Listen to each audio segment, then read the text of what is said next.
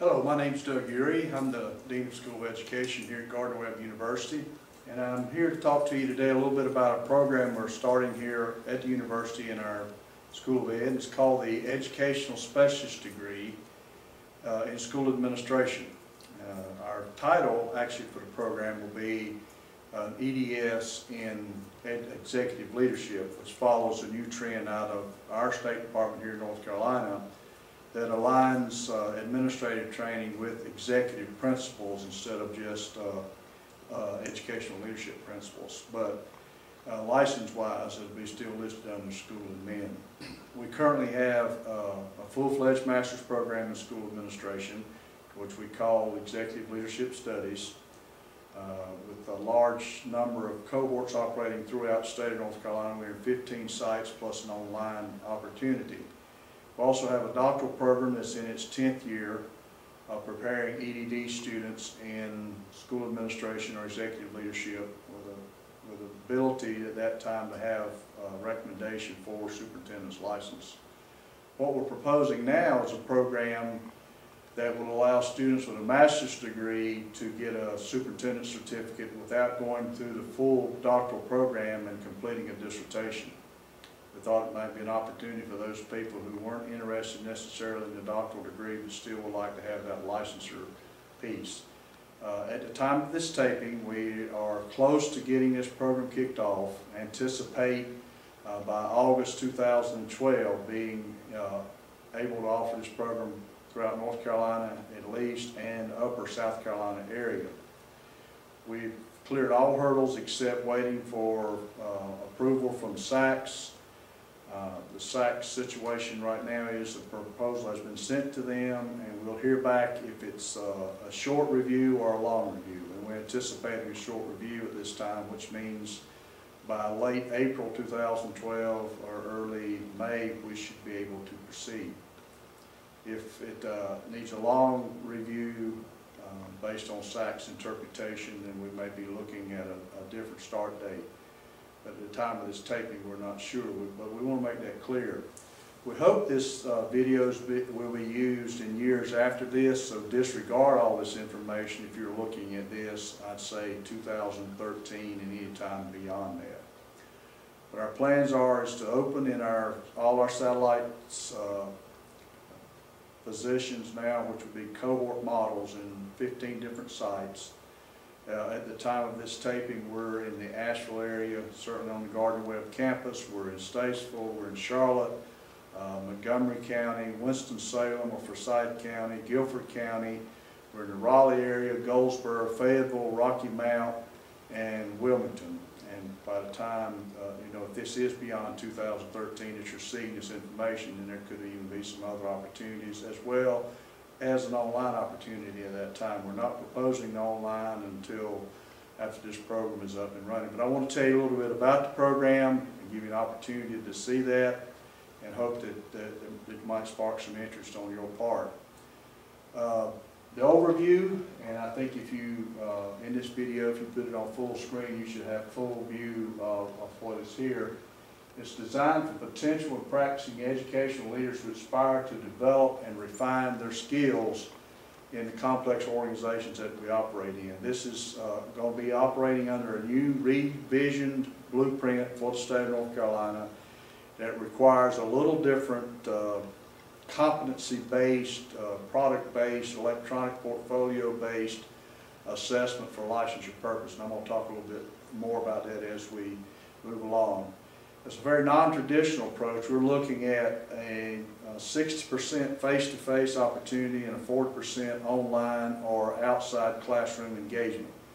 Now, I'm going to talk even more about that later, but our program is set up in 6-hour modules, which means each semester you will take a 6-hour module for six consecutive semesters, and during each of those semesters you also take a 1-hour internship. So you'll really be taking 7 hours per semester. That non-traditional approach is that in order to get that 6 hours credit, you would normally have to sit in a classroom for 90 hours. So we're saying 60 hours face-to-face and roughly 30 hours of some engagement online, teamwork, chat rooms, watching videos, whatever might be constructed for that particular extra engagement. So it is a blended model. Some call it hybrid, some call it blended, but we're looking at face-to-face and some online opportunities. So it is a non-traditional program, but a program designed in an integrated fashion, and I'll be able to show you some of those modules, description of those modules, so you get a better feel for that. Our goals are to engage students in critical analysis, disciplined inquiry in the field of education, prepare candidates for making contributions. So we're looking at central office level type work and skills. The new blueprint for programs in the states requires that you demonstrate skills that are in a pre-service training, which you would be as a student, that you would demonstrate in an in-service opportunity when you got in that position. So our pre-service evaluation and proof of licensure is based upon sort of a scale down of the evaluation model for the in-service candidate or in-service person working in that position. So there's a real alignment between preparation and actual work based on the evidences you have to show. We want you to become leaders in educational institutions and meet proficiency level license requirements that are now very different than they've ever been before. If you're not familiar with that, our state about 4 years ago went to a McRail system of evaluation for teachers, principals, and superintendents.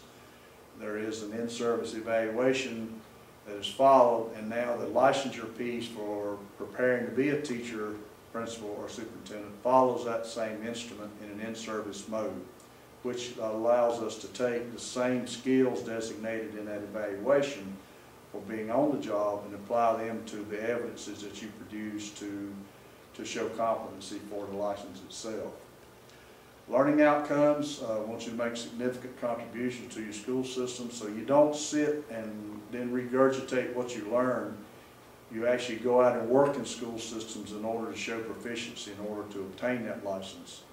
We want you to contribute to the overall learning environment, use your knowledge, skills, and dispositions to support lifelong learning, and demonstrate theoretical and practical knowledge and skills in everyday work activities. It's a hands-on piece, and you must, before you come into this program, you need to get supervisor's approval for you to be part of this, because you're going to be asked to go back as you're training and taking classes. You're going to be asked to go back and work in the systems and actually work with people to make significant changes in the system. A little different than what internships have been in the past, especially in the principal area where you might do lunch duty, hall duty, bus duty, and some of those extra things. Now, even in the principal side, you're actually doing things with people to make changes. In this particular program, you're going to have to get into the central office and do some work with committees and school boards and groups. There is an internship requirement of 6 hours. We've aligned that 1 hour each semester through the 6 consecutive semesters. You will enter the program with a cohort of people and stay with that cohort for the entire time. So you begin your internship from day one. Usually most programs have been in preparation that you complete the program and then do the internship. This is all integrated in the piece so that you'll be working on activities and submissions into an electronic portfolio from the very first class that you take. Link to the program again will be 6 consecutive semesters once you start. Meet 1 night a week for 4 hours in the fall and spring, and for 5 hours in the summer semester. So we only go 10 weeks in the summer, and you still got to get in roughly 60 hours face-to-face time. So we do 15 weeks in the fall and spring times 4 hours. We do 10 weeks in the summer times 5 hours. There's an additional 30% requirement that something be done during the week. Now, the students we have in our principals program now come under the same requirements, are operating through the same modules. Same modular system, not the same modules. And that system, that 30 hours or 30% they're doing, they'll watch YouTubes, they'll watch WebEx webinars we've produced, they'll do group activities, team activities, chat room with professors, or live WebEx opportunities. So different professors arrange different things for you to do, but you will be required to do additional work. Criteria for admission, and you'll have some handouts if you're in the information session right now, or attend an information session. You'll get these handed to you. We want to see evidence of effective critical thinking and problem-solving skills, and we'll handle this through a reference from your supervisor. Strong communication skills, ethical standards, again through your references we'll be able to obtain that information. Interpersonal skills.